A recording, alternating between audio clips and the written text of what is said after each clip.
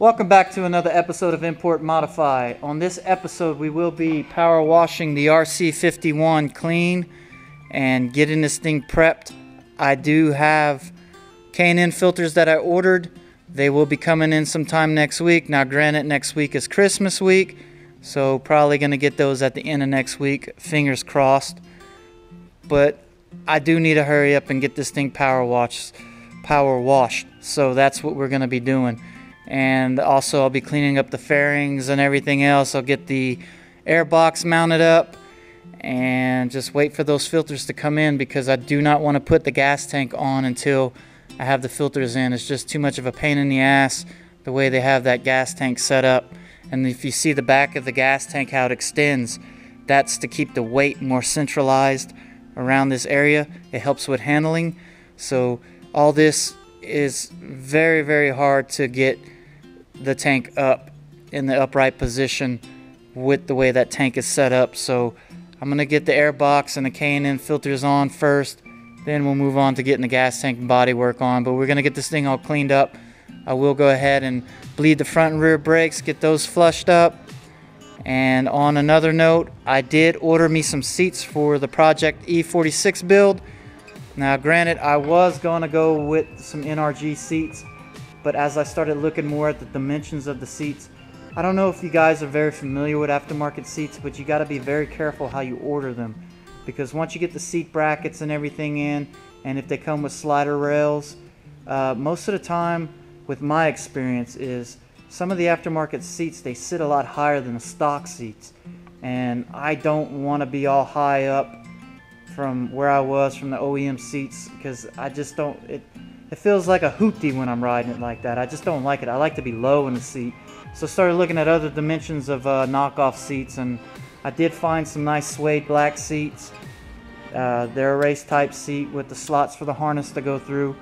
Now they're not any major name brand. They are some cheaper racing seats, but that's okay. This is a budget build on the E46. And I'm totally okay with that. So I did get them in the black suede, so I think they'll look very good in the car. And I did get them with the E46 brackets, so they'll be, you know, complete bolt-in. But I paid specific attention to the height of the seat. I just don't want to sit high, I want to sit low. So the ones that I picked out had the lowest dimensions for the bottom of the seat, and that's what I was really looking for. And a lot of times when you order these seats, now I'm a normal size guy, some of these seats are made for small people, and I'm not a small little person, I'm just average size person. But that's kind of like the main thing I was looking at when I was looking at dimensions of the seats. So that's what led me to make the selection that I did on what I ordered. But when they do come in, I'll show it to you guys.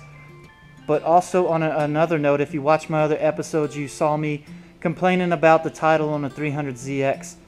I was able to get in touch with the guy who bought it, who I bought it off of, and I sent the title back to him. He's in Dallas, and he is going to transfer the title into his name, because I was having trouble with the double title transfer. What happened is he bought it and then he sold it to me, and then the original owner had it signed to him, and then he signed it to me.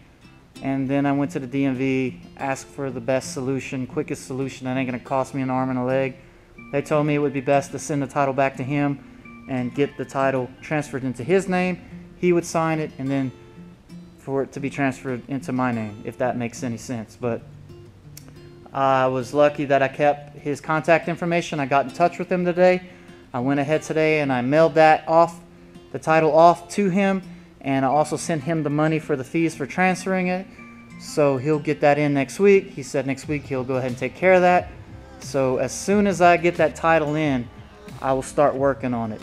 Until then, I'm not going to touch the damn car because I don't want to put work in the car if I can't get a title for it. Because if I don't have a title, I can't drive it on the street. It's useless to me. That would make it a parts donor vehicle for me if that was to happen and I couldn't get the title. But right now I do have it outside. There she is right there. Now granted, between the seats and the K&N filters on my motorcycle, there went $500 like poof. So I consider that a Christmas present to myself. So yeah, we just got to get some more funds going for the drive shaft and the exhaust system. And I'll probably just start ordering the pieces for the exhaust system. And we'll just have to budget that out because right now Christmas took a toll on me, really. So I'm gonna go ahead and get these body works, well, the body pieces moved over to the side, lower this lift down so I can get it off of the lift, and then I'll move my truck around to where I can load it in the truck, and I'm just gonna take it to the car wash and pressure wash this thing clean in the back of my truck. Stop at the parts store, get me some brake fluid, come back, blow it out, and start bleeding brakes and get this thing going.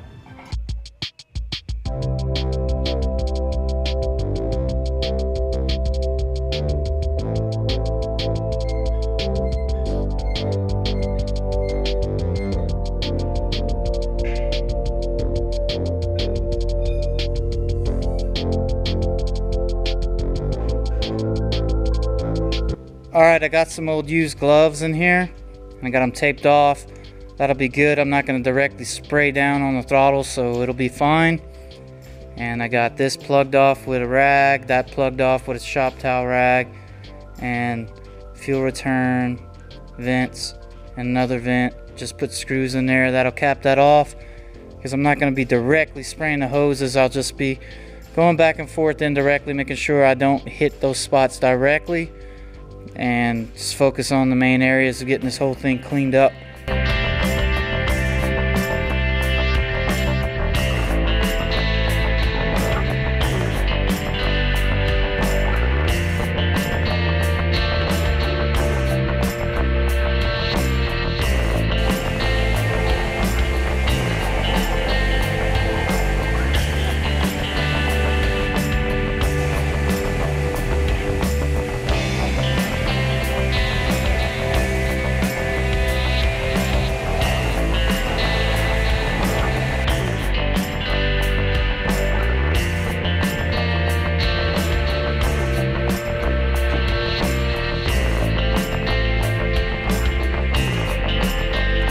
Alright, we made it back from the car wash. Bike's looking pretty. I need to air up the compressor, blow this thing out dry, and I got me some .4 brake fluid. That's what I run in all my vehicles and motorcycles, so we can do a brake bleed. Also got a big one because I still need to bleed the brakes and the clutch line out on the E46, so that should be plenty enough to do that. But she looks a lot prettier now, guys. She is nice and clean. So I'm gonna go over and air up this compressor and let that go to work.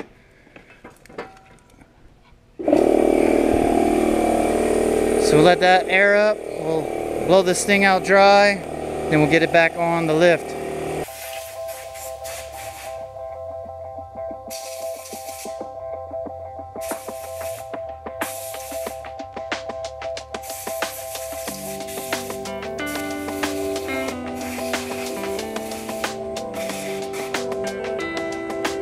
Alright, so we got her up on the lift now, and I'm running out of time for this afternoon, so I will be back tomorrow to bleed the brakes and the clutch, go through things a little bit more thoroughly, like cleaning the throttle bodies out and just kind of cleaning up around the oil filter area, and we will continue on from there. But she's clean now and she's good to go. All right, back in the garage another day. We got Eric in the shop today. Say what's up. Well, What you got going on with your engine over here, Eric? we're putting on a water pump and crank gear and gonna time it. So he's cleaning up the rust off the front surface of the block. He's gonna be installing his water pump, cam seals. He still needs to find his cam bolts. You found your cam bolts? Not yet, they're in boxes. You don't know where the hell where they're at, so good luck on that. But yeah, he's got some motivation to start getting this thing together. He wants to get it in the car pretty soon, so that's pretty cool. And then I imagine once you get it in the car, you're gonna be even more motivated to get all that manifold made and everything else, right? Yeah, I'm gonna tube the front end, so I'll probably take it right back out after I get it in, but at least I can tab up an exhaust manifold. So all you fans of Eric, got some good stuff coming on his end. He's gonna be getting this thing together, and it's gonna be pretty cool. What he was explaining to me on the roll cage here is he's got some tubing he's ordering, and he's gonna be bringing it from here down to the front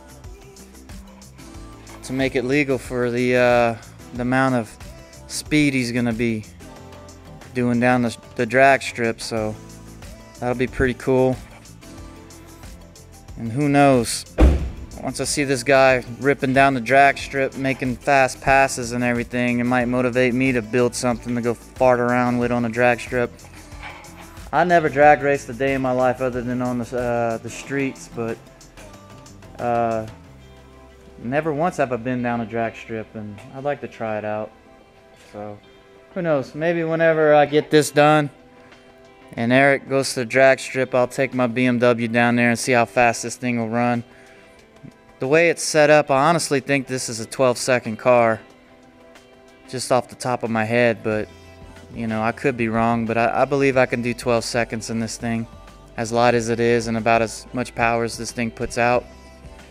And this thing should put out about 340 horsepower in a car that weighs about 2,000 pounds since I stripped it. But we'll have to see when that time comes.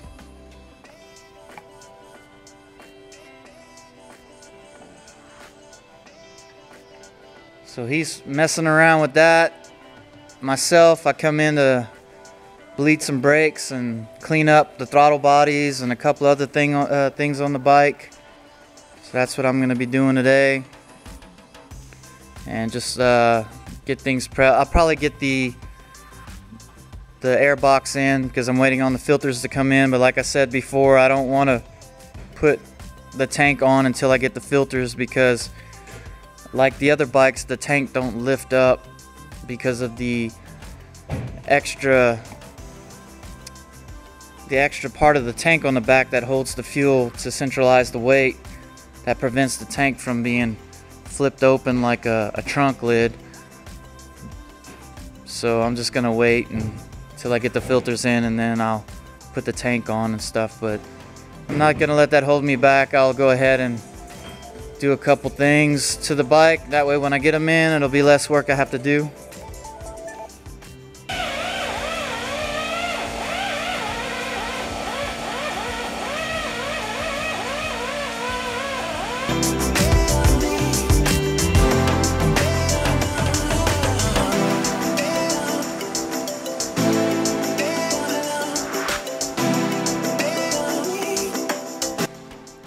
Alright, I got the caps off.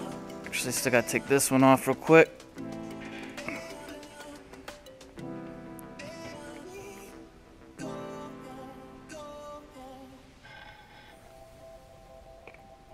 So I got the reservoir caps off in the front and in the rear.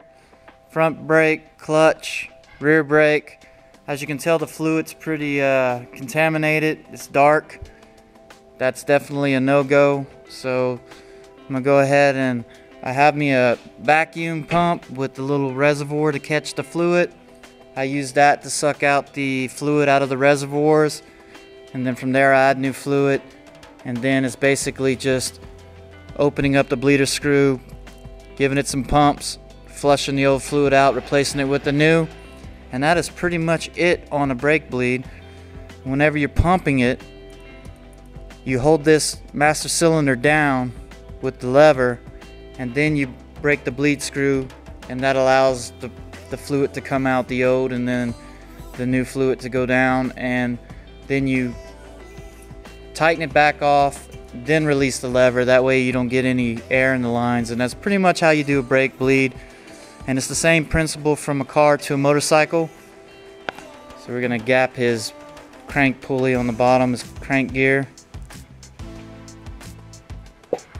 That way he has the proper clearances for the belt. Using an aluminum so that we don't screw up thrust bearings.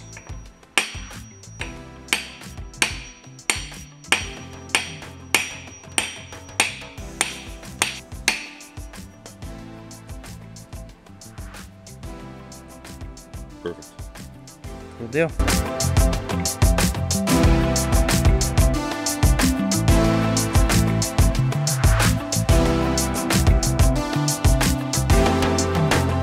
What I do is I put this on first, like that.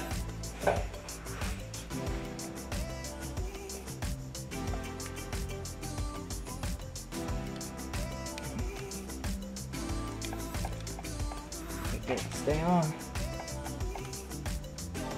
There it is. So I leave it like that.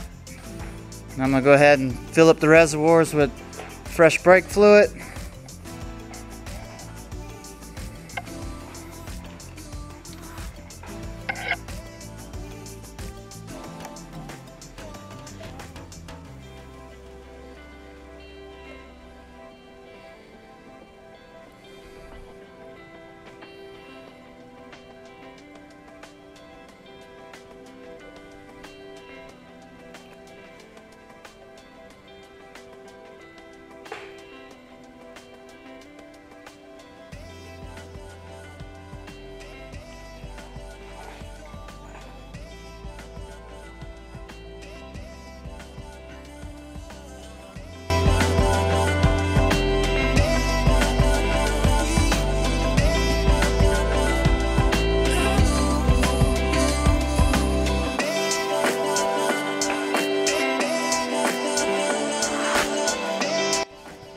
So as you can tell, the fluid coming out into the catch can right here, this little reservoir, it's clear. So we know that these brakes are 100% bled, and I bled it down to the low level on the top. So once I put the cap on, I can see how far the diaphragm sits down in there, because you don't want to put it so high that when you put the cap on, it allows it to overflow and spill out. So that's the reason I got that on a low level right now. But we're gonna go ahead now and move on to the front brake and get that done. Then after that, we'll take care of the clutch. All right, moving on to the front brakes, we have two calipers on each side. So the way I basically do this, if you notice here on the master cylinder, I have two separate lines. So the way that I do the front brakes is I'll bleed one side until it becomes clear in the reservoir down here, and then I'll tighten that bleed screw off, and then I'll move on to the other side and bleed that one until it's clear. And then after that, you know, we're flushed on both ends.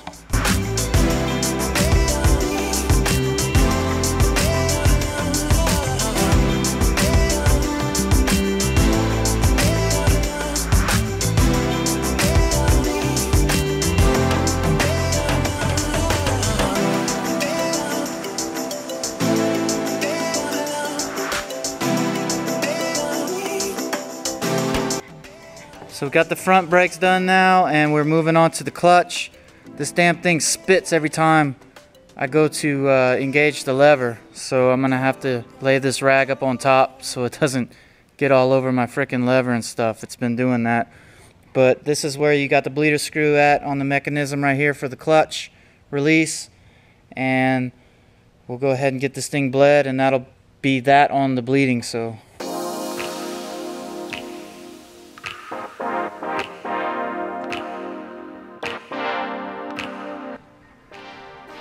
fresh fluid, levels great. Fresh fluid, levels great. Fresh fluid, levels great. So now I'm going to go ahead and clean up these throttle bodies a little bit.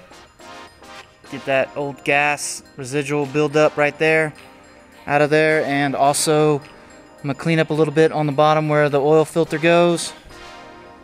And from there we'll go ahead and we'll mount the air box.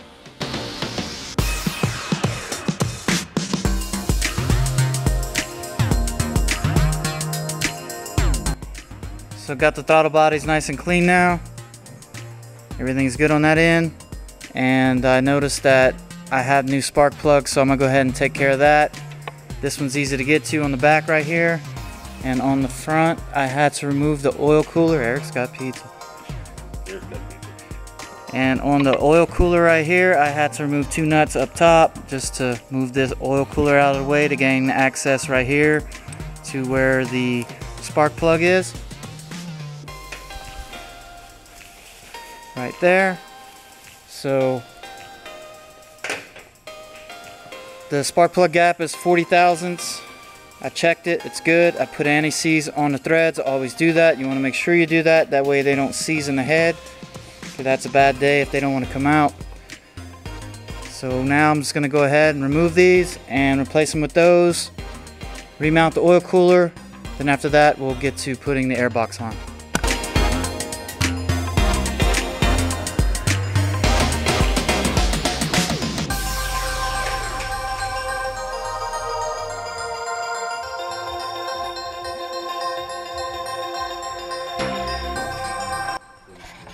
Alright, so the spark plugs are in it now. Front, well actually front, oil cooler's back in, rear, and these were the condition of the old ones. Not too bad, but wouldn't hurt to replace them, so we're good on that. Now we're going to move on to the air box, but just a little bit of an update. Eric's got the timing belt going on this bad boy.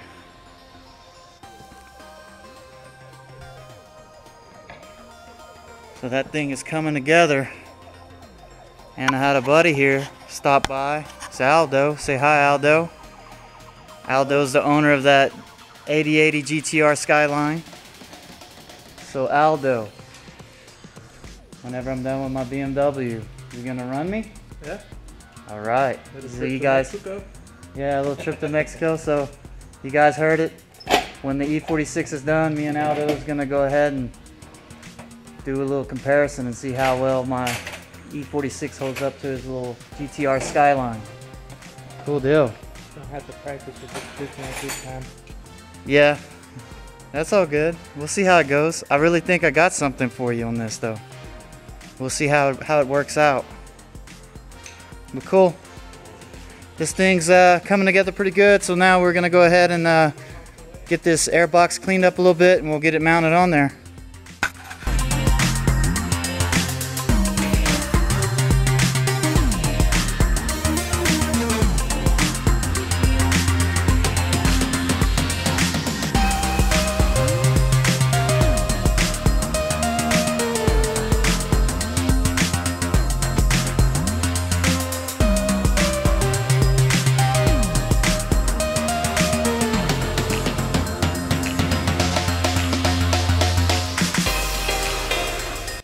Alright, so we got the 2 hoses on the bottom of the air box in right there. I got this catch can right here mounted, and that was a pain in the ass to get it to fit on once I slid the air box into its place. And the velocity stacks are now bolted in. So now we got brakes flushed, we got the clutch flushed, we got new spark plugs in it, air box is clean, put back in. We're good to go. The only thing I'm lacking to do now is do an oil change and a coolant flush, and then we'll be good to go on this thing. We're still waiting on those K&N filters to come in, and then once that's in, I have the gas tank and everything in, and I'm pretty much waiting for that to come in. Then I'm going to put all the body work back together at once, and then after that I'll take it on a test spin. I'll mount the GoPro on my helmet and let you guys see how this thing rides. But pretty much that's all I'm going to do on this episode. Just wanted to come in and get caught up on the motorcycle. Aldo's right here. Say hi, Aldo. And Aldo, he, like I said before, he has that 8080 GTR Skyline that he won. And I did do a review of it, so just hit my videos, go back a little bit and check it out. It's a pretty cool episode. I liked it a lot. I think pretty much it's pretty quick for what it is. And earlier I talked to him about running the E46 once I have it done, because I'm curious how this car is going to hold up against it, and he agreed to do it. So future episode we're going to be running that car against that 8080 GTR. So fingers crossed, I hope I could hand his ass to him. But anyway, you guys know what to do. Like, comment, subscribe, and share, and I'll see you guys on the next episode.